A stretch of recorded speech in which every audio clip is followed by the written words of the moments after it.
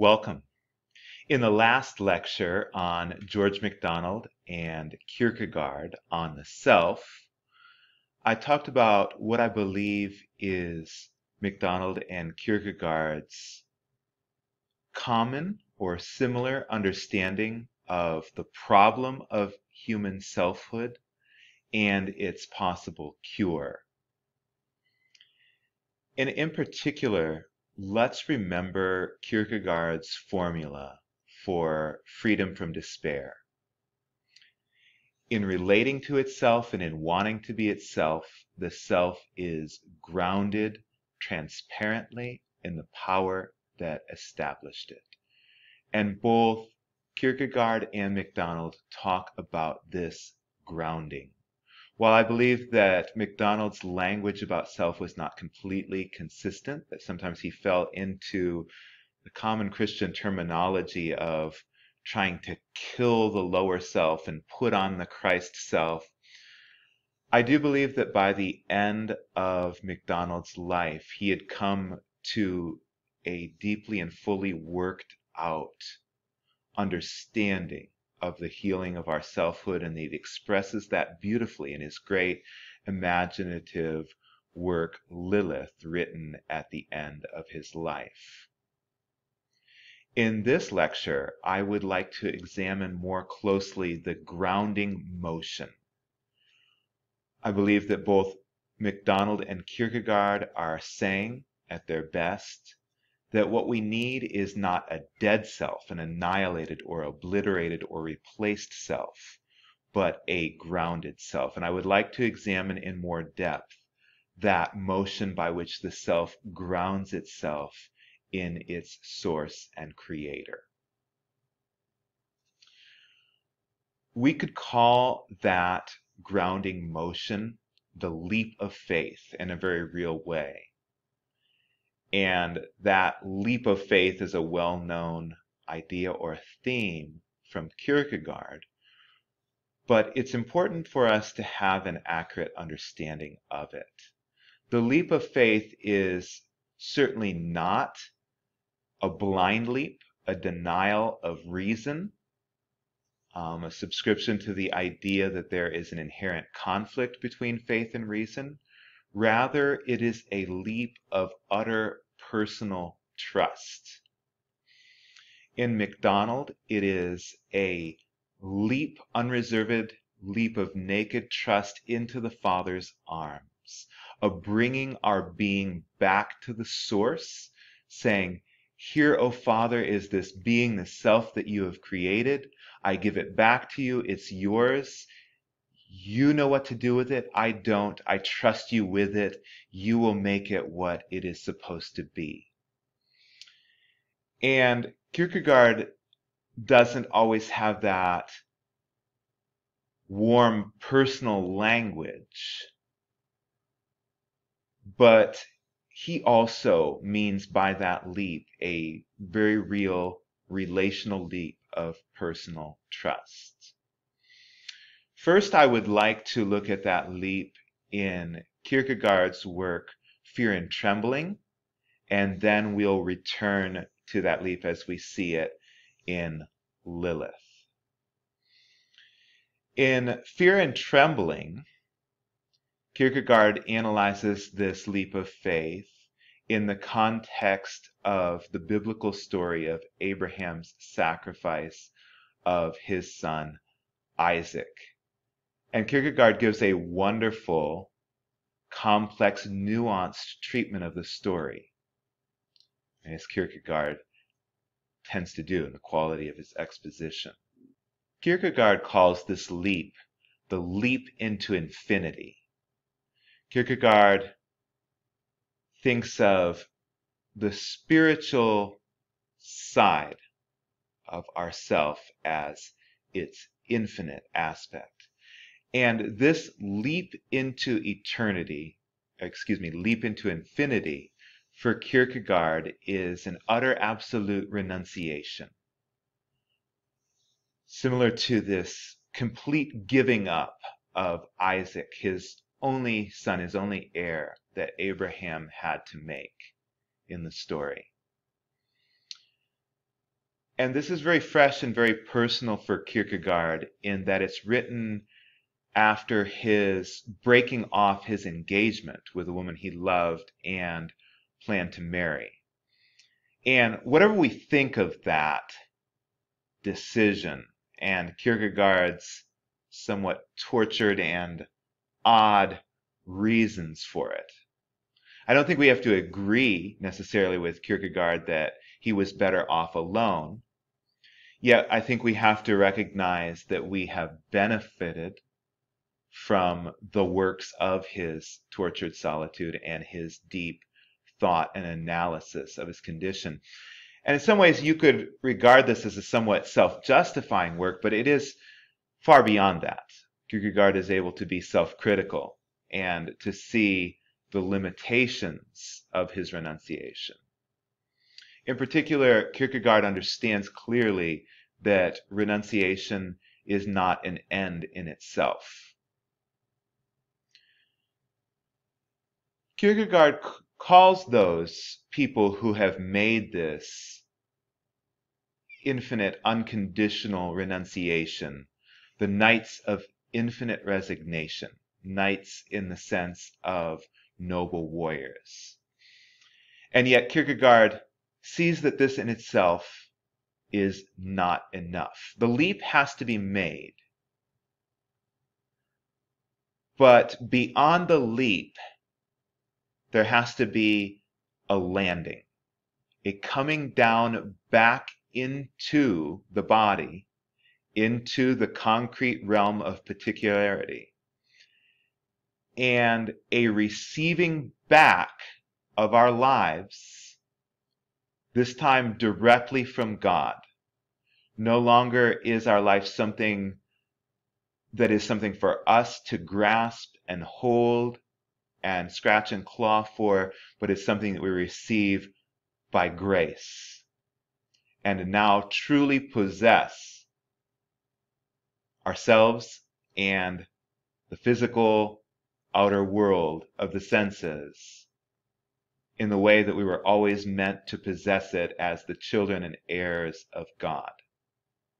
And I'm also borrowing here some from MacDonald's language. In a very beautiful image, Kierkegaard compares the leap and landing to the dual motion of a professional dancer doing a grand jeté, a great leap. And there's the flying through the air, but then there's the sticking the landing. And both are motions of grace. And here's where Kierkegaard is able to be self-critical. He says, I'm able to make the leap. I'm able to do the renunciation, but I don't have the emotional strength to stick the landing, to receive it back from God, to still be able to enjoy the world, to not be jaded and emotionally spent by that effort of renunciation, but still be able to heartily enjoy the gift of the world given back to me by God. And Kierkegaard calls the people that can go all the way to that second motion, second part of the motion. He calls them the knights of faith. And he says, this is where I fail. I'm a knight of infinite resignation, but I don't have the wherewithal to be a true knight of faith. I wish I did, and I admire those, but I think those knights of faith are very rare. But this is what I admire and hold up as the real ideal of the Christian life. That ability both to give up and to receive back. The renunciation is not an end in itself. But is this kind of renunciation then, is this a kind of formality? A kind of ceremony that God makes us go through to test our fidelity, to test our sincerity? And I think both Kierkegaard and MacDonald would answer no. It's a real necessity of our being, a response to the reality of things. MacDonald in particular stresses that in God there can be no legal fiction, nothing arbitrary, that everything that God wills is of the necessity of being. And if we could only see the reason behind it, we would see that it could be no other way, that it lies in the necessity of being. And so God is not just asking us to give everything up, to give it back to us, just to test us, to make us go through a formality. But there's something very deep and necessary here about the only way in which we can truly possess and enjoy ourselves and the world.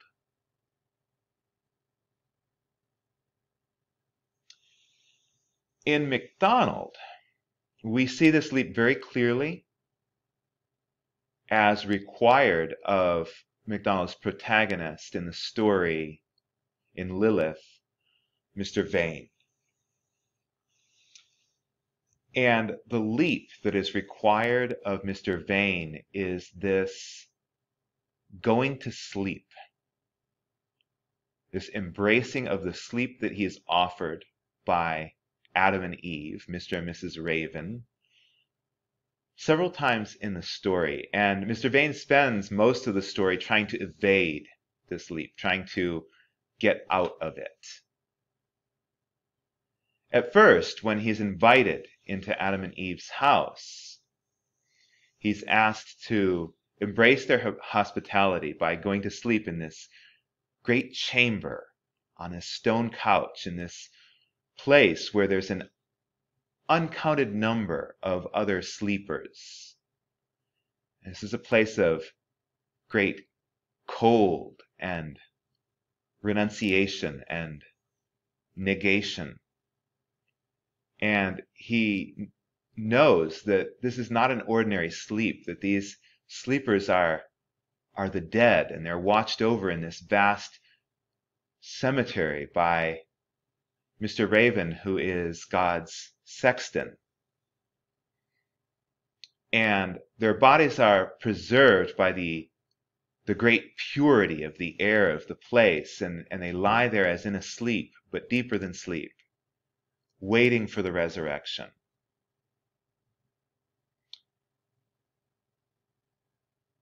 And Mr. Vane is understandably very spooked by this whole idea and not ready to die and lie down in this place with the other sleepers.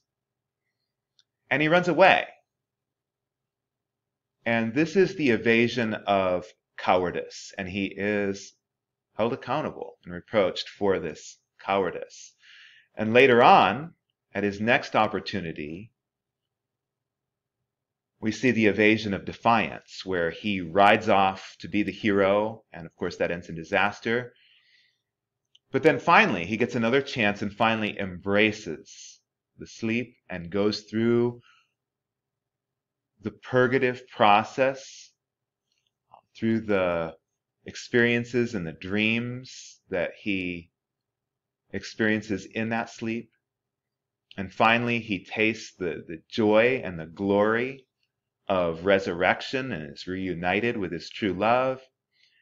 And then he's sent back into his own world to live out the rest of his life. And this whole story is an echo of the Divine Comedy and of Dante's pilgrim's tour through hell and purgatory, finally through paradise, and then at the summit of the experience, he's sent back into his own world to live out a wiser and truer life. And MacDonald scholars are very well aware of this. This influence of Dante is something that MacDonald's very forthright about and is well known. But the embracing of this sleep is a leap into it's that leap into infinity. And it's this leap that Mr. Vane finds it very hard to take because it has to be unreserved. He has to embrace the sleep heartily, without reservation. He's not allowed to have any control over when he wakes. He's given no guarantees of when he'll wake. Mr. Raven says in this house, no one wakes of himself. And it's just like, someone standing on a cliff and getting vertigo. He shrinks from that leap into infinity.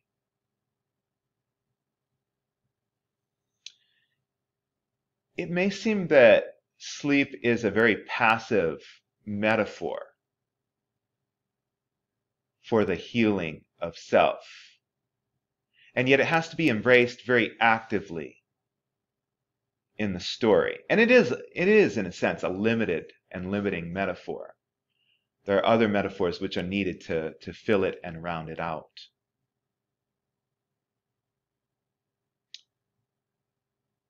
But even though MacDonald and Kierkegaard are both saying that human being has to have a self, and we're not trying to get rid of self, but ground ourselves in its maker, in ourselves maker, there is a trueness to the idea of renunciation and abnegation necessarily involved. And there is a place for that. And they're both examining that.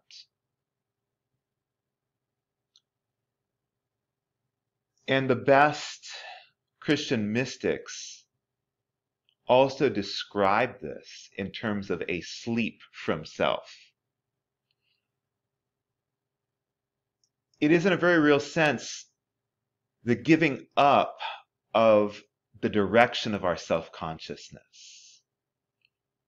Right? Sleep is a giving up of our self-consciousness, and putting ourselves in a helpless position where our self-consciousness is mediated from beyond ourselves, and we have very little or no control over it. And it's a reflection of that putting our being in the hands of the Father and allowing ourselves to be conscious of ourselves only through God, through the knowledge that He radiates into our own being. And therefore there is then an embracing of every experience that He sends to us moment by moment, very much as what we have to do in our dreams. And through those God-sent experiences, we are purified and made whole. So there is a place for the image of death in regard to our selfhood as one half of that motion of grounding. And George MacDonald expresses this very beautifully in one of his diary poems that sums up a lot of what he says in his sermons and in all his writings. And here it is. But love is life. To die of love is then the only pass to higher life than this. All love is death to loving living men. All deaths are leaps across clefts to the abyss. Our life is the broken current, Lord, of thine, flashing from morn till morn with conscious shine. Then first by willing death self-made, then life divine. And this encapsulates a lot of MacDonald's theology. So this death is love. It is the death of love, of self-gift, and that is a self-abandonment. All love is death to loving living men. All deaths are leaps across clefts to the abyss. There is that leap into infinity that Kierkegaard is talking about. In the last lecture, we talked about MacDonald's understanding of self as precious because it's what we have to offer, and it gives us our most precious possession. what we have to offer. And this self-gift is a death, necessarily speaking, and an entrance into relationship where we know ourselves only through the other. And for MacDonald, what we're doing here is we are joining Christ. We are taking our part in our own creation. We are taking up our role as sons of God. And this is returning to MacDonald's great sermon, The Creation in Christ, and other sermons like it.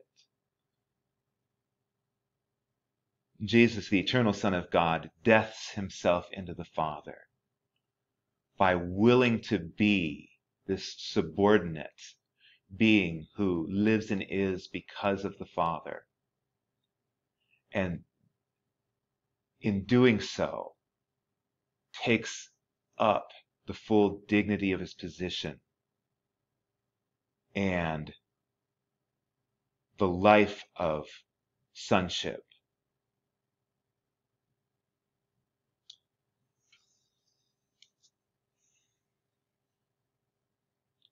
And this is the greatest gift that we could be given, is to be allowed to join Jesus in this, to be priests, offering ourselves as Abraham in the story is really offering himself, his own life, his own possibility of continuance, his own potential. And that offering, of course, is secure. The gifts of God are irrevocable. MacDonald in another diary poem says, "But all things are ours. All things shall be ours. All things were made for us. We are God's heirs." We take up that position only in that leap of naked absolute trust, where our whole beings are consciously in the Father's hands, knowing that he is actively making and shaping us right now and always, and that he will satisfy us with being. Thank you so much, and I look forward to talking with you again.